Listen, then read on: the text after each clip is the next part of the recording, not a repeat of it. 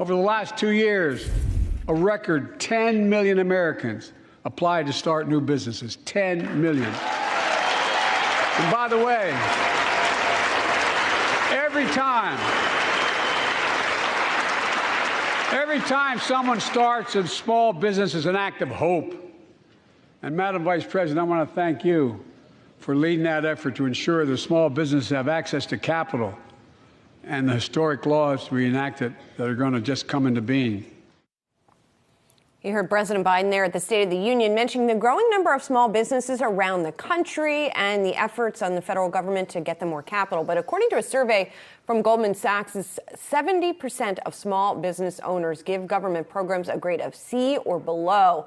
Let's get into the survey now with Jessica Johnson-Cope, Goldman Sachs' 10,000 Small Businesses Voices National Leadership Council Chair. And of course, she is a small business owner herself. Jessica, thank you for being here.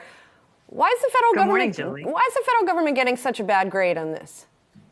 Well, I think the Small Business Administration is well-intentioned, but many small business owners don't have the full breadth and depth of programs and services that the SBA offers, and as a result, aren't able to take advantage of those resources and programs that can help us to grow and sustain our businesses. So that's probably why the scores are so low for the government's take on small business. Jessica, good to see you again. It's been a little bit here. What if President Biden is reelected? What could his administration do to make life easier for you and your business?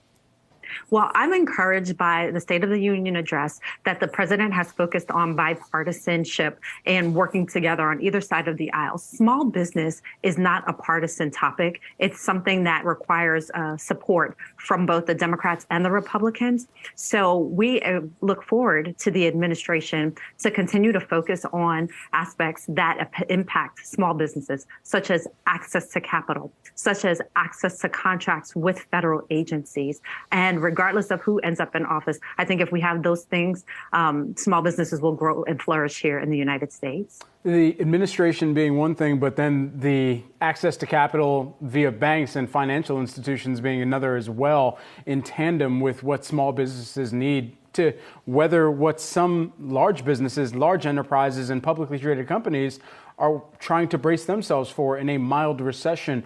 How can small businesses better position themselves in the instance of a mild recession occurring within the next several months or even year?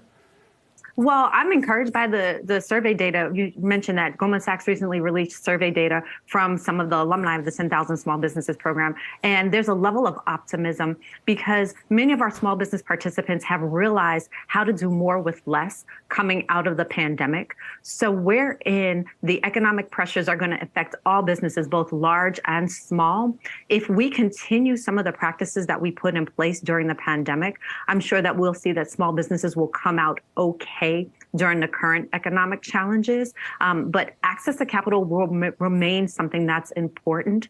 And we'll be looking to the large commercial banks to put small businesses in context when they look at their underwriting standards, because we still need the money that's going to help our businesses to grow. But when you give a small business the monies to grow, that has a larger impact because small businesses employ more than 50% of private sector jobs. And that means that there'll be a positive impact in communities by putting people to work, by increasing payrolls, and by increasing the tax base in local communities and across the country. And Jessica, part of what you're talking about is the reason why the federal government during the pandemic initiated that Paycheck Protection Program, right, that funneled a lot of capital into small businesses. But talk to me about the sort of transition from that, right? That was a time where there was certainly friction in that process as well. But kind of where are small businesses in the cycle coming out of that time when they were getting an infusion? So small businesses have begun to stabilize and to look to the new normal. So how we ran businesses before COVID may not be the same way that we do it now. But many small business owners are optimistic because now that the world is open again, we see an increased consumerism, even though people might not be buying toys like you talked about in your previous segment. But we do see people are spending money again, and many consumers were able to increase their savings and increase their disposable income during the pandemic. And so small business owners are trying to leverage those opportunities, those selling opportunities to stabilize and to grow. Long term, it may mean that we have to be a little bit more conservative in how we hire. We have to take in mind the supply chain challenges that we faced over the last year and a half, 2 years, and maybe have picked up new suppliers for our products and services. But we still feel the pressure of increased interest rates. We see the pressure of inflation. And so we're managing through the businesses by being consistent, putting into practice some of the things that we did during the pandemic, and then tightening up our belt straps so that we can make it in the long term. The president also mentioned the increased number of new businesses that started during his administration. We're very excited about that, because that means that people are taking their destinies into their own hands.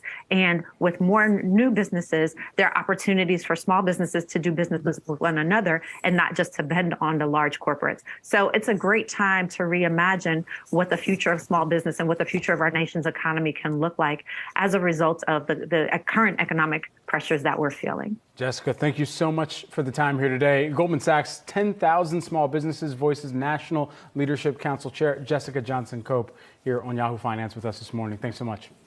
Thank you. Have a great day.